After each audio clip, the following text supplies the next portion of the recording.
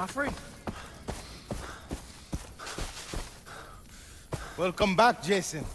I had nearly forgotten your face. I'm glad to see you. The knife. It is in your hands? I have it. You return to us bearing that which has been lost.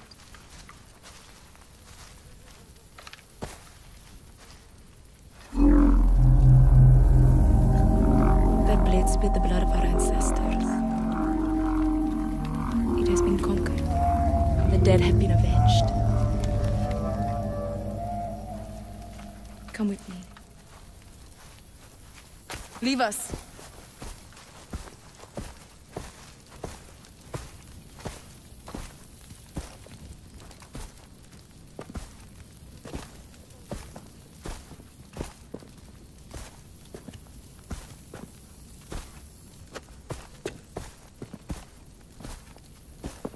What is it you desire?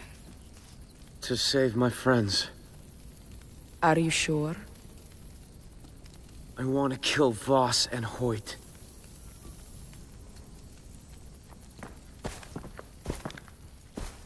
Once, long ago, there was a lotus pond filled with clean water.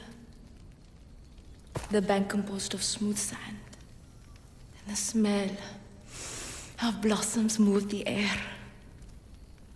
But a giant lived beneath the pond's surface, devouring any who came to its edge.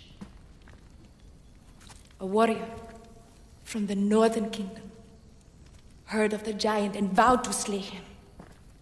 He painted Tata on his body and took power from the land of the dead. And when he was ready, he walked the path of the lotus pond. The giant rose from still waters, and the warrior raised his dagger. He cut the giant's head clean off its body. The skull of the giant fell to earth and became our island. The descendants of the warrior became the Rakyat, our people. Now another giant has risen. Prove you are worthy of the Tatao.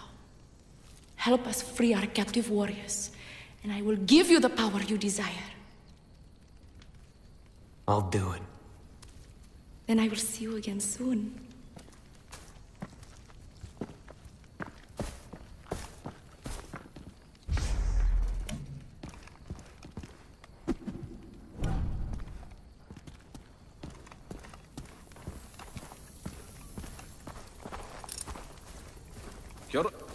My friend. Ah!